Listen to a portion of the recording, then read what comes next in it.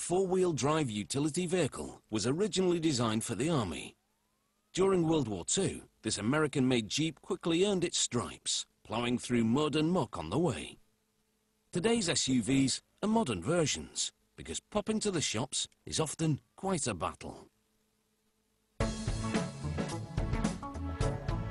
When the road ahead is rough, or even if it disappears entirely, a vehicle like this keeps on going. Production begins with the frame, which is made of thick steel rails. A worker welds brackets to it for attaching parts. This one is for a shock absorber's nitrogen tank. He attaches a link for the sway bar and suspension arms. He then welds thick braces to the front of the chassis. He measures the space between them to confirm there's adequate clearance, and then fits heavy-duty calipers over the brake discs that are installed at the front. The front brakes use a 6-piston system for extra stopping power. He now fits the shock absorbers to the front axle and bolts them to the braces we saw welded to the chassis earlier. This is just the start of the installation. The parts will be tightened more precisely later. It's time to give the vehicle some wheels. They're positioned on threaded bolts protruding from the axles and then secured with lug nuts.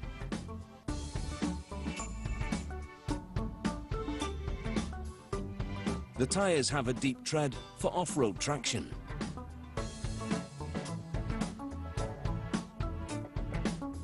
This chassis is now ready. The team wheel the chassis under the 8-cylinder drivetrain and carefully lower it into position. This powerful engine will generate a lot of heat, so a large capacity radiator is needed to keep it cool and prevent damage to the engine. Once the steel chassis has been coated with a protective finish and the fuel system has been installed, production moves to the next stage, piecing together the body. This pre-assembly will ensure all the aluminium parts fit together flawlessly. After this, the vehicle will be taken apart for painting and then put together again.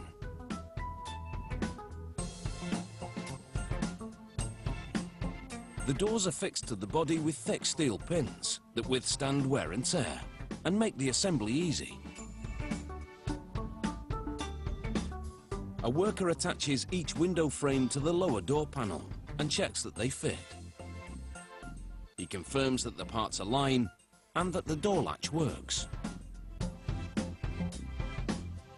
Then, steel roll bars are bolted to the body. Once they're satisfied that the framework meets all the specifications, they'll take it apart.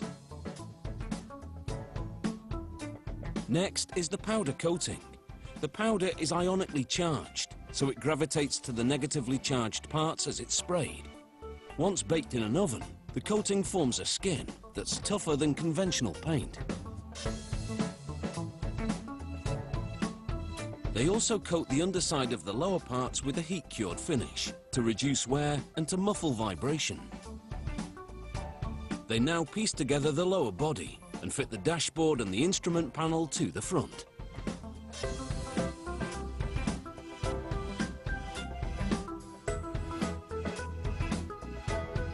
They bolt the seats to the floor.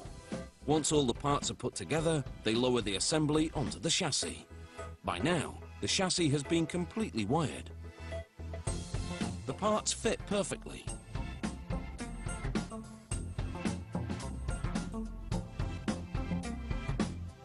It takes about 250 person-hours to build one of these. We've just shown the highlights. When it's complete, they test everything from the sensor-activated step to the windscreen wipers. Once all the systems are operational, it's ready to hit the road, or drive along it at least. High off the ground with four-wheel drive, this vehicle is equipped for whatever lies ahead, which will probably be the school run, followed by a supermarket or two, and then lunch, darling.